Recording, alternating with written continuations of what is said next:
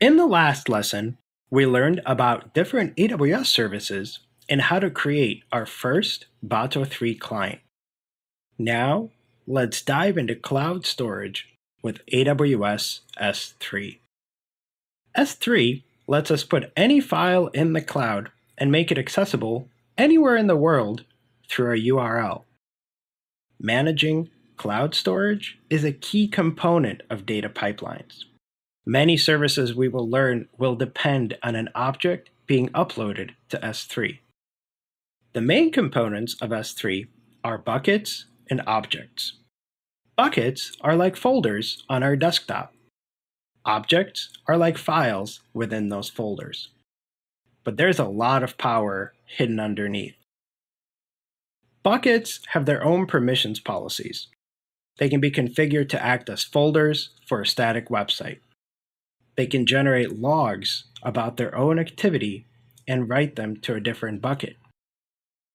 The most important thing that buckets do, they contain objects.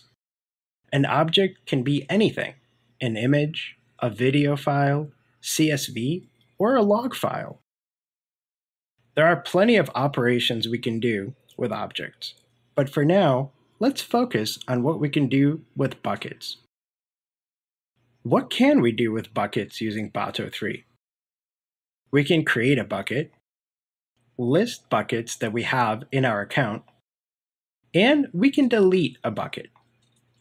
We can only store objects in buckets, so knowing how to work with buckets is a crucial component of S3 knowledge.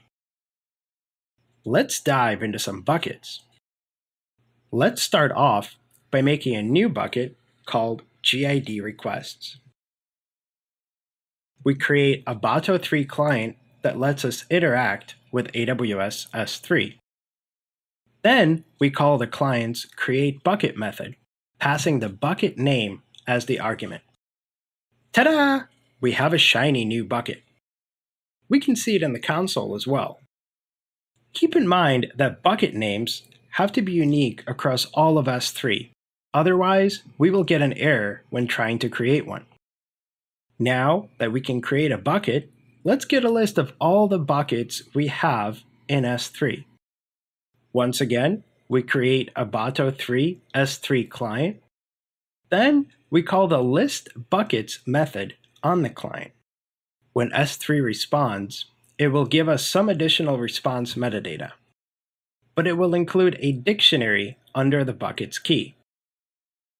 Let's get that dictionary and print it out. We can see our new bucket name and the time that it was created. Now that we have this dictionary, we can run it through a for loop and perform an operation on multiple buckets. Let's say we don't need the GID requests bucket anymore. Let's delete it. Once again, we create the Boto 3 S3 client. Then we call the deleteBucket method. Alas, our bucket is gone. If we tried to delete it and it didn't exist, we would have gotten an error. It's nowhere to be found in the console either. We will learn more operations on buckets as we get further in the course, but we won't learn them all. Get in the habit of reading Boto 3 documentation for all the methods we can do on an Amazon Web Service.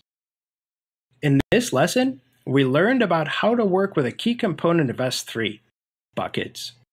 We learned that buckets contain objects, how to create buckets, how to list buckets, and how to delete buckets.